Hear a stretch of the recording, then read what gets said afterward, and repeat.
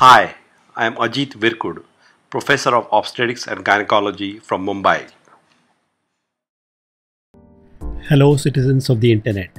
Today I am going to discuss pelvic inflammatory disease.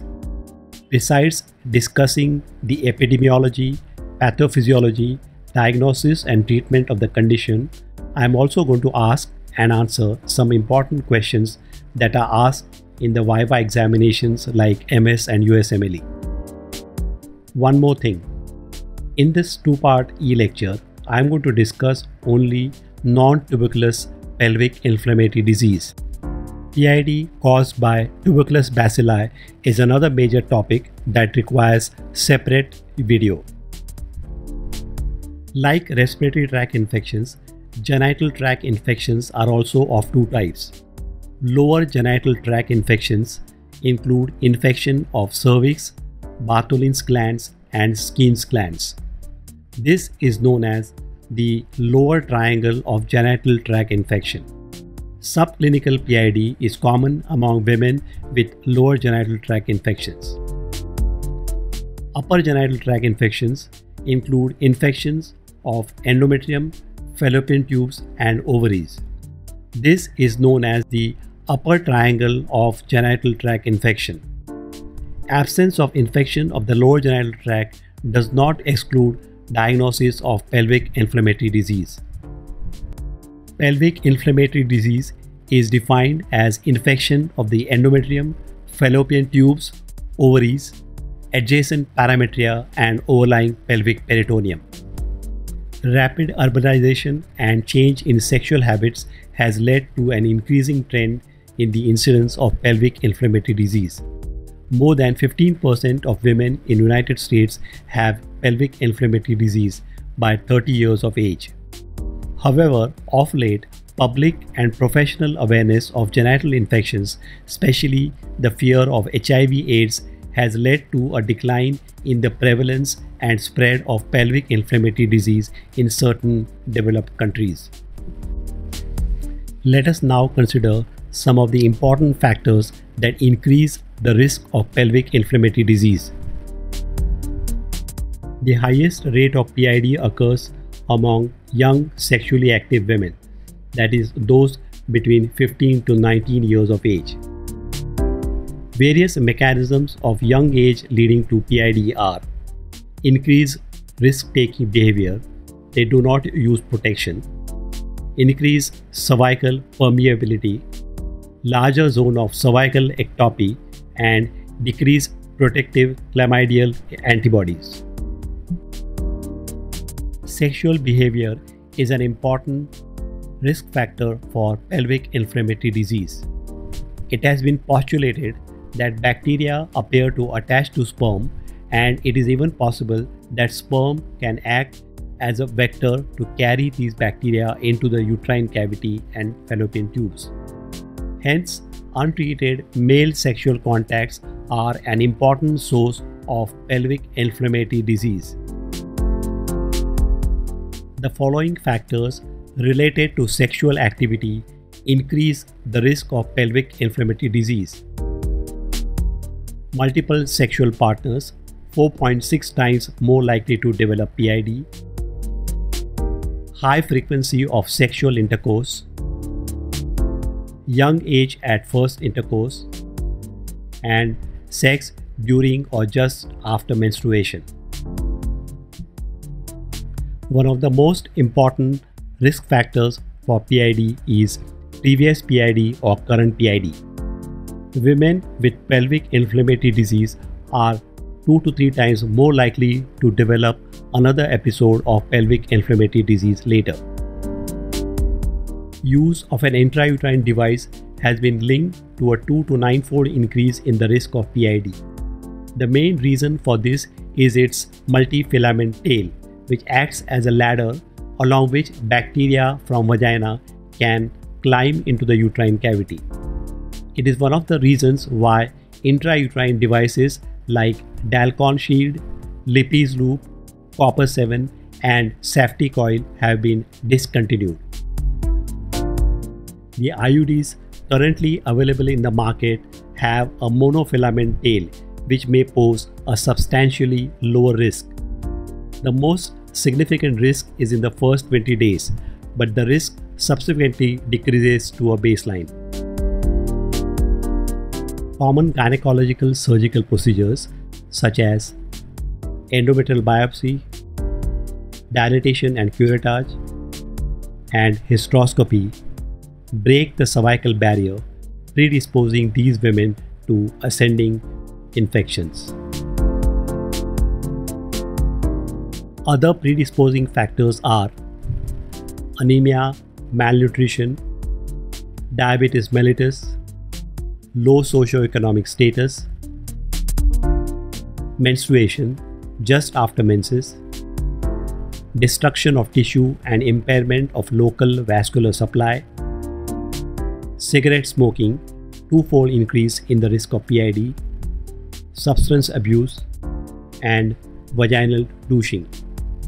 Douching once a week or more has 3.9-fold higher risk of PID. Now, time for my first question. Why does an attack of acute pelvic inflammatory disease commonly occur just after menses are over? Answer: cervical mucus provides a functional barrier against upward spread of microorganisms. Opening of the cervix during menstruation, along with retrograde menstrual flow, may also facilitate ascent of microorganisms. Second question: how does sexual intercourse predispose to development of pelvic inflammatory disease?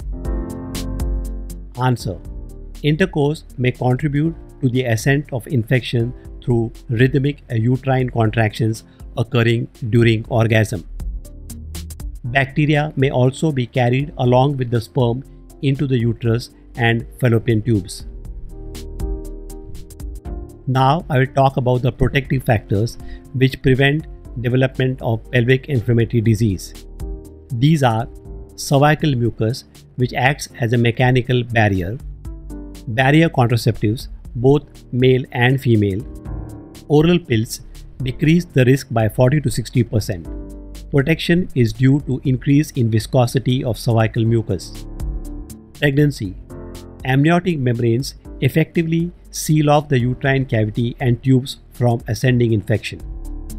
Bilateral tubal ligation has not been found to provide protection against PID.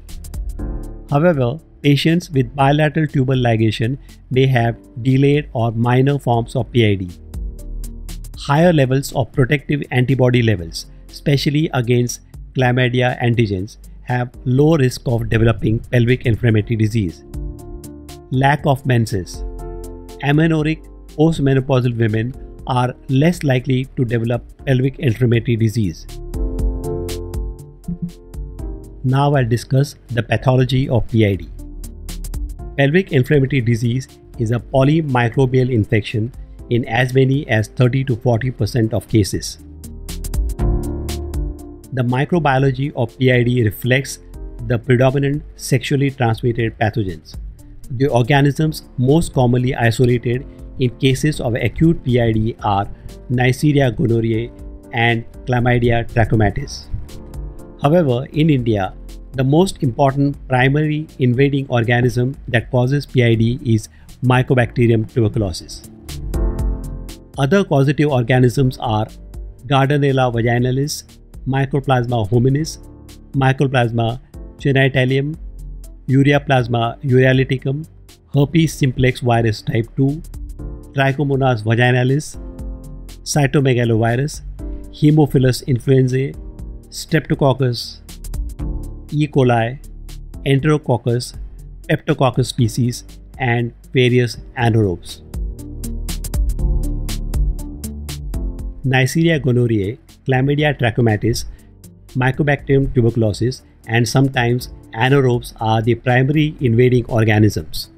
This is followed by infection with secondary organisms such as facultative anaerobes and other gram-positive and gram-negative bacteria. Chlamydia trachomatis is more likely than gonococcal infection to cause permanent tubal damage. This is because chlamydia salpingitis causes minimal to no symptoms. Therefore, it is likely to lead to prolonged untreated infection causing permanent tubal endothelial damage. Microbial virulence appears to play a significant role in PID. Women with HIV infection also have an increased risk of progression to PID and tubo-ovarian abscess. The organisms involved depend on the type of infection. Ascending infection is caused by Neisseria gonorrhoeae and Chlamydia trachomatis, whereas puerperal infection is mainly polymicrobial involving Staphylococci, Streptococci, E. coli, and Clostridium perfringens. This diagram illustrates the mode of spread of infection. In 90% of cases, it occurs by direct ascending infection. It can also occur by lymphatic or venous spread, by bloodstream, for example in genital tuberculosis, and by continuity or contiguity from adjacent viscera, for example transperitoneal spread from a perforated appendix or intra-abdominal abscess. It has been found that endometritis usually occurs via lymphatics, genital tuberculosis by hematogenous spread, and acute salpingo-ophtheritis by ascending infection. Bacterial properties increasing the probability of frank PID are production of chlamydial heat shock protein 60 by chlamydia and P90PAB by gonorrhea organisms. Pelvic inflammatory disease is of two types. Acute PID involves acute endometritis, which is transient, and this is commonly seen in puerperium. Acute salpingitis, which is a pyosalpinx or salpingo-ophtheritis, and pelvic abscess, which may be unruptured or ruptured.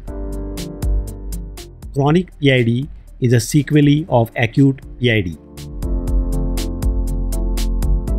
Pathology associated with chronic PID is chronic salpingo-ophtheritis, Hydrosalpinx, tubo-ovarian masses, and rarely frozen pelvis. Now I will talk about pathogenesis of Hydrosalpinx, which is commonly asked as a specimen in exams.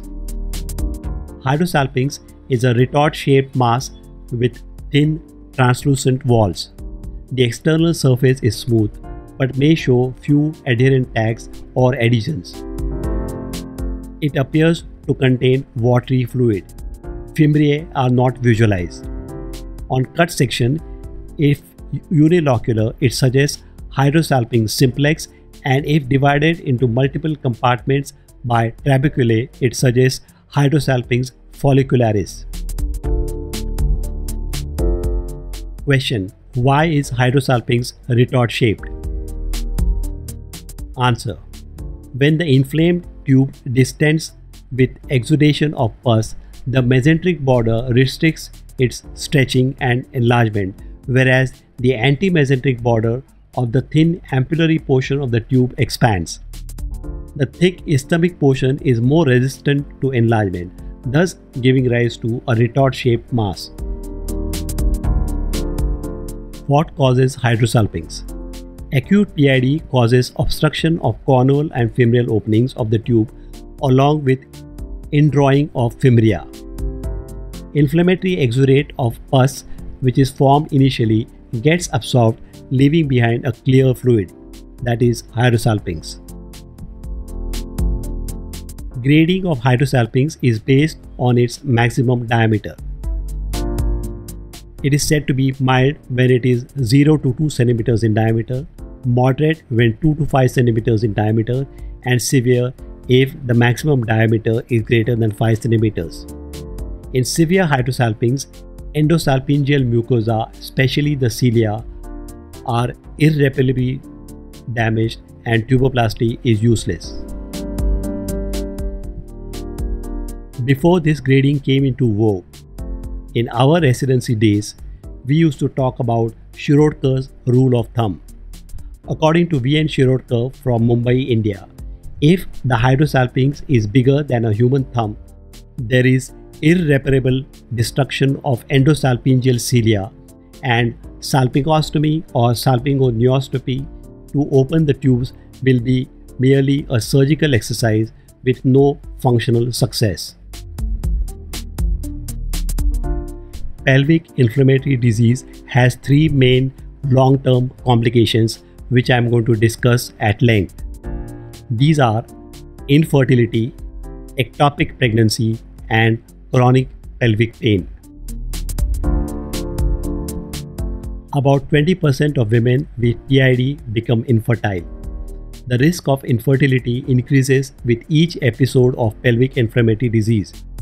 It is 12% with one episode, 20% with two episodes, and 40% with three or more episodes. It should be noted that pelvic inflammatory disease is a preventable cause of infertility. Various mechanisms of fallopian changes leading to infertility in PID are tubal plicae, chronic follicular salpingitis, denuded epithelium, scarring, fusion of fimbriae leading to hydrosalpinx, accumulation of secretions leading to dilatation of tube, thick pus absorbed leaving clear fluid behind, that is hydrosalpinx, and adhesions. Spontaneous resolution of symptoms may occur in some women, but early initiation of treatment is needed to prevent impairment of fertility. Clinical improvement may not necessarily translate into improved fertility. Observational studies suggest that delaying treatment by 3 days can impair fertility. The risk of ectopic pregnancy is increased 15 to 50% in women with history of PID. Ectopic pregnancy is a direct result of damage to the fallopian tubes. Chronic pelvic pain occurs in approximately 25 to 40% of patients with history of PID. The pain is thought to be related to cyclical menstrual changes, but it may also be the result of adhesions or hydrosalpinx or teomas. PID may produce tubo-ovarian abscess in 15 to 34% of cases. Now I will talk about disseminated PID. Infection and inflammation from severe PID may spread to the abdomen, producing pelvic and later generalized peritonitis, including perihepatic adhesions, which is known as Fitz-Hugh-Curtis syndrome. Rarely, it may further lead to bacteremia, endocarditis, meningitis, and suppurative arthritis. This is known as disseminated PID, which commonly occurs following gonococcal infection. Death from acute pelvic inflammatory disease is very rare in modern gynecology, but in the past it was not that rare. Differential diagnosis of PID includes the following conditions: appendicitis, ectopic pregnancy, pelvic endometriosis, ovarian cysts, ovarian torsion, adnexal tumors, and interstitial cystitis. Women from resource-poor countries like India experience an increased rate of complications and sequelae. Reasons are lack of access to care and inability to afford optimal care. This is the end of part 1 of my e-lecture on pelvic inflammatory disease. In part 2, I will discuss the clinical features, diagnosis, and treatment of PID. For further reading on this topic and other topics in obstetrics and gynecology, refer to following books written by me. Practical Obstetrics and Gynecology, Modern Obstetrics, Modern Gynecology, Clinical cases in obstetrics, questions and answers. Clinical cases in gynecology, questions and answers. And pelvic reconstructive surgery.